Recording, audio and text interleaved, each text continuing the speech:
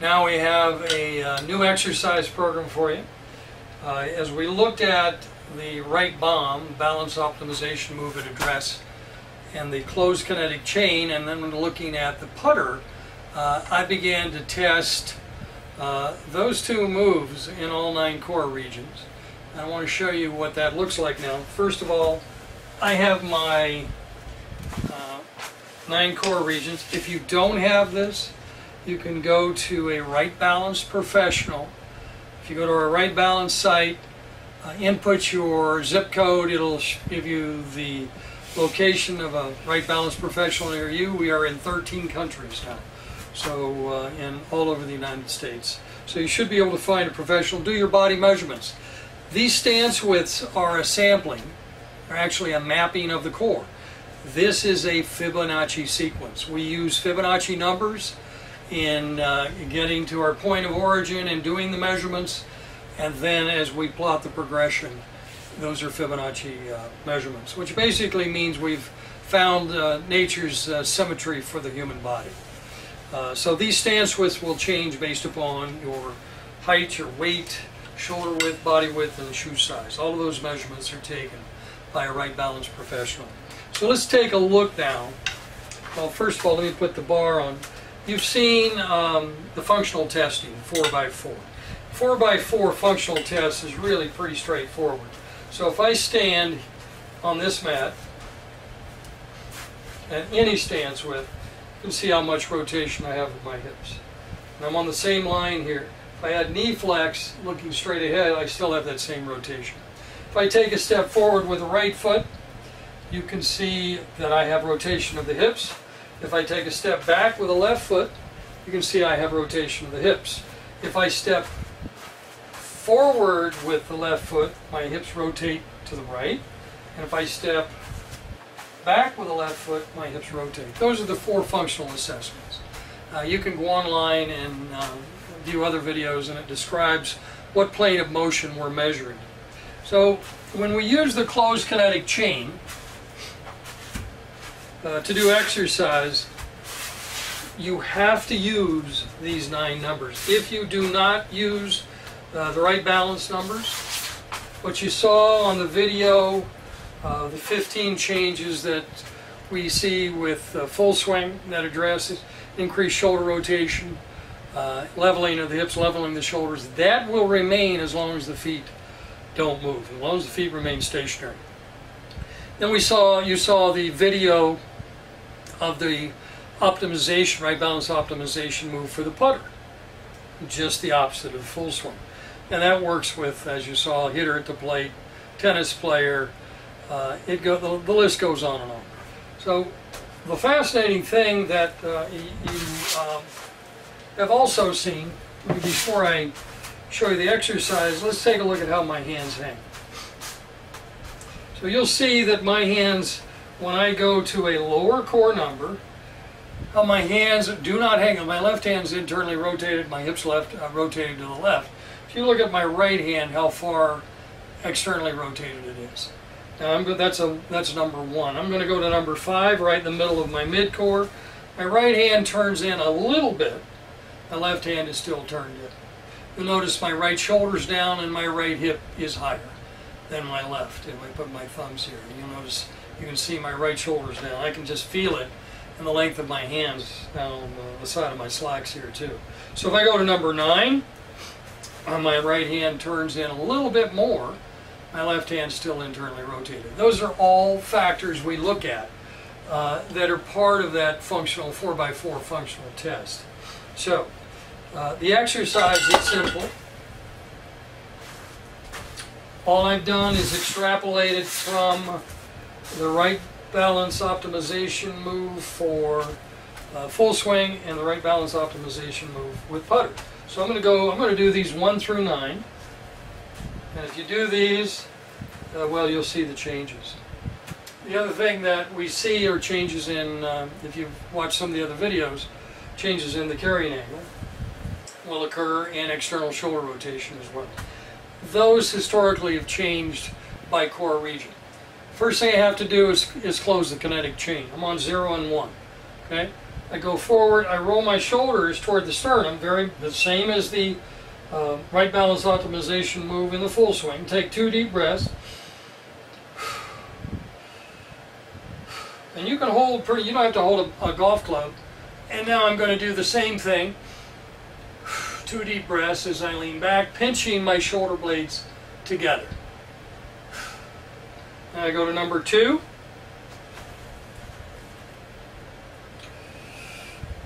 Pinching the shoulders toward the sternum.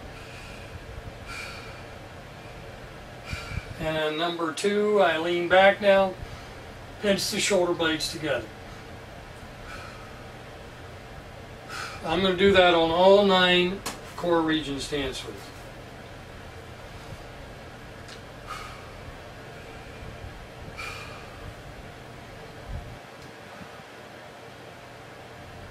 And you'll notice how quickly this is going. And this is a very fast program.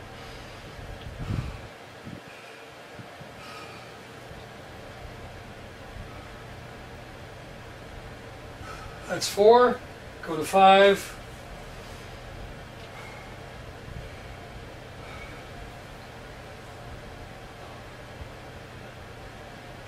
And I go to 6.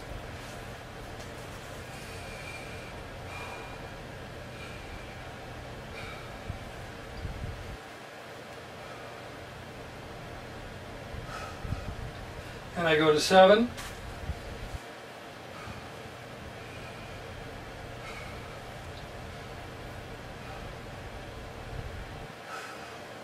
And I go to 8.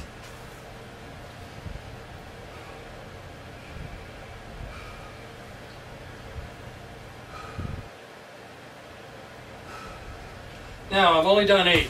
I have 1 more to do, but I want to show you something. Proof of concept runs through all of our Wright Balance procedures. Proof of concept. So if I go back here, put this on my hips, and I stand tall, I haven't done 9. You have to do all of these. You'll notice I have actually even more rotation standing tall than I had earlier. Add knee flex and I still get that same greater rotation, same line. I take a step forward, hips still rotate. Take a step back with the right, hips still rotate back. I take a step forward with the left, hips still rotate, back with the left. Now, I'm going to do the same thing on 9. And in the interest of time, I've gone through all of these, but if you do these in groups of 3, 1 through 3, lower core, 4, 5, 6, mid core, 7, 8, 9, upper core, after you finish 3, you'll be good, meaning you'll be square in all of those until you do the first number of the next core region. Okay, this is number 9. Create the closed kinetic chain.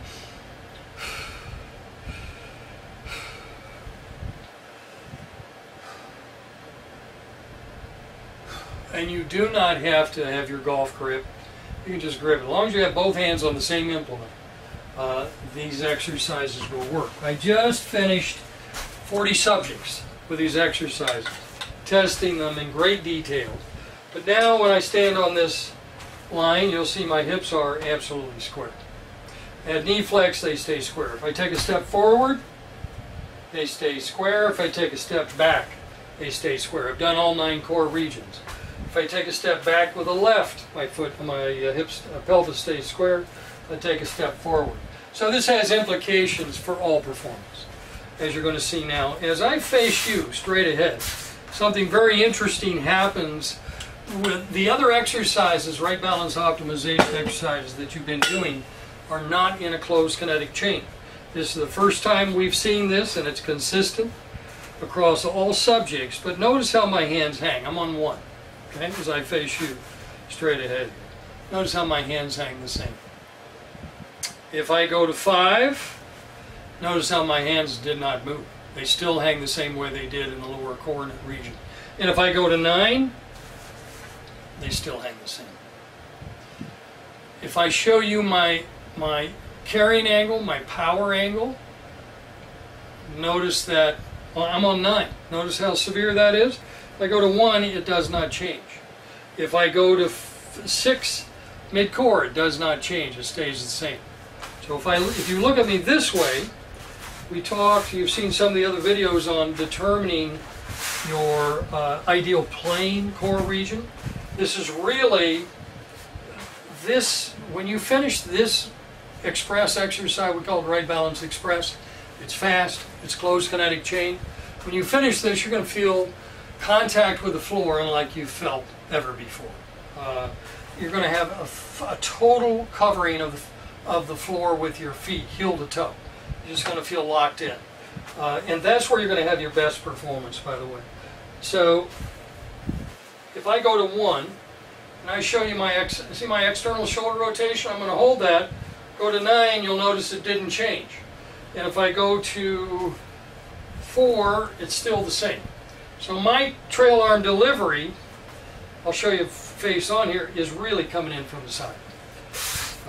And that's going to be the best indicator of where I'm going to play from. So if I'm going to show you the trail arm delivery here. So as I do this, say one more thing.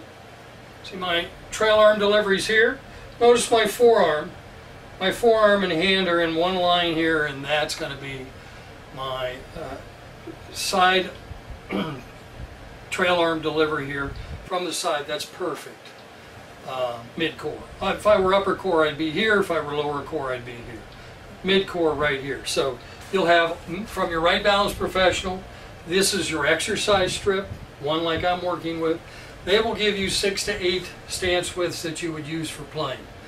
Now for performance, one of the things this does not do, if you'll recall with the 1 second move at address, and I get both hands on and I push out, that club face is still going to close. I'm still going to have roll. I'm still going to get club face roll, shaft roll. As soon as I make the optimization move at address, now that takes care of it. So you want to do both. You don't want to discontinue the other, but that's one of the few things that you'll see that this exercise does not change. You can see how level my hips are, and my hands hang the same, and how level my shoulders are. So that Wright Balance closed kinetic chain exercise is great for performance. Now, is it good for pain management? We know the Wright Balance Optimization exercises, we go very deliberately, not in a closed kinetic chain, but as we go very deliberately through each plane of motion, that provides relief over a series of days. Whether this does or not, we're not sure. So don't discard the Wright Balance Optimization if you're doing it, but this is definitely for pre-performance. Try it, and you will find your hips level, your shoulders level. You get a lot, and this will last a very long time, by the way. First time I did this a few months back, it lasted 24 hours. So just finish the testing, try it, you'll enjoy it, and it's a game changer. When I get set at address, my hips are going to be absolutely square. After complete, I can have any kind of grip. I'm way under with the right hand. I have a ridiculous grip here, and my hips have remained square. So your hips will remain square. Your club face will not necessarily be aimed down the line. You still want to